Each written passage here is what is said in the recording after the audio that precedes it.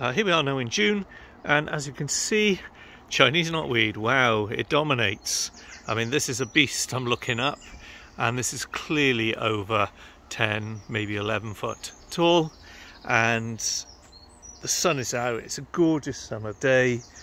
We've had a couple of weeks of rain, and you can see it's flourished. Really strong, vibrant colour of green on all these leaves. All these leaves are beautifully matured.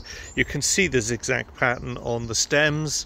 Each of those heart-shaped leaves, look at them, they're in best health going. The vein on the back, so that's really healthy. That is basically drinking in the light and the moisture.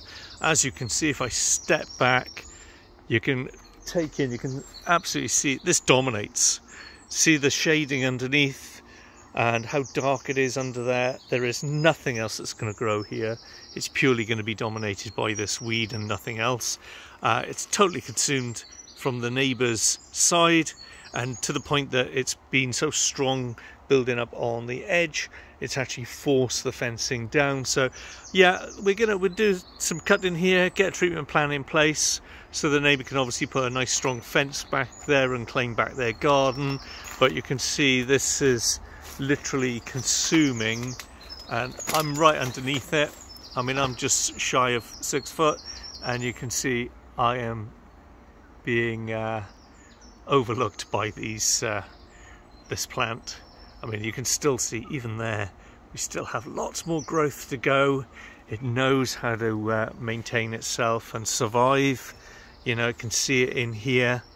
We've even got a bit of bindweed in there, tying itself around, using it in order to climb up and get a bit of sunlight. So yeah, there's a fair bit of work to do here to clear this.